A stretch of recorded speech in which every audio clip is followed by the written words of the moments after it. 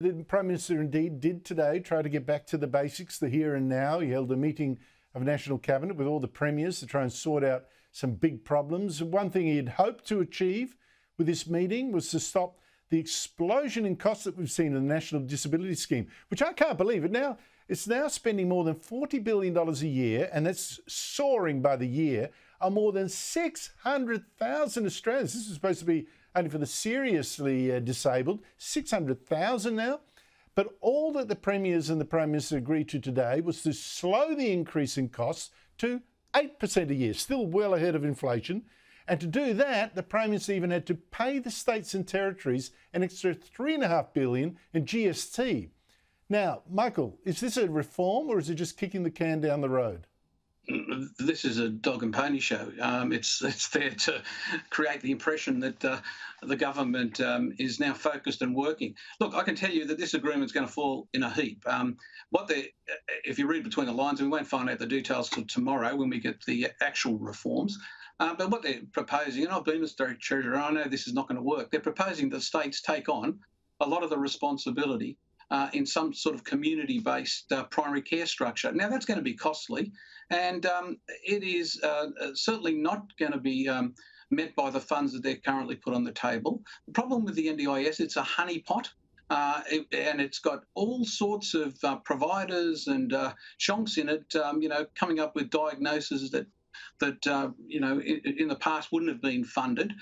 Yes, there is a core group that really does need the support of the NDIS, but this reform package is not going to be, in the long term, a sustainable basis for reforming the NDIS. And I'll just make the point, they're talking about this 2 health agreements out. Now, these health agreements barely last 1 or 2 years before the numbers start falling apart, and yet we're here to believe that we're going to have an 8-year or 10-year agreement that somehow is going to be robust. It's not going to happen, Andrew. Tomorrow will be the real test if there is real reform. And Cameron Milner, when we see the problems here, so many people now attracted to this scheme. You see amazing money put in there. You see administrative problems where you get all these consultants to, where the money goes to help one person. You see overcharging of things. NDIS service. I've seen cases of costing 8 times more than you can get by an internet search. Things even like a cane. You see people being taken off on NDIS money for cruises or something. Let's all go, you're disabled, I'll take you to Bali or whatever, I don't know, or a health farm, and we're paying for it. It's just incredible. I don't see a full-on assault on that. Well, clearly, as you said, some people with serious disabilities need the package, and I think NDIS is great for them. But the reality is that we have to have a conversation as the population about autism being an entry point for NDIS. 75% of NDIS participants under 18 have an autism-related concern.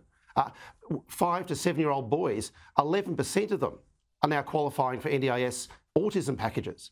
It's a serious issue, and the community needs to have a conversation about who's responsible. Is it the teacher in the classroom, or NDIS, or the doctors and others, as you say, who are in the middle asking for $100,000 packages for boys who just might need to read and write a little easier? That's all. There you go. There you go. Cameron Milner, Michael Costa, thank you very much to you both.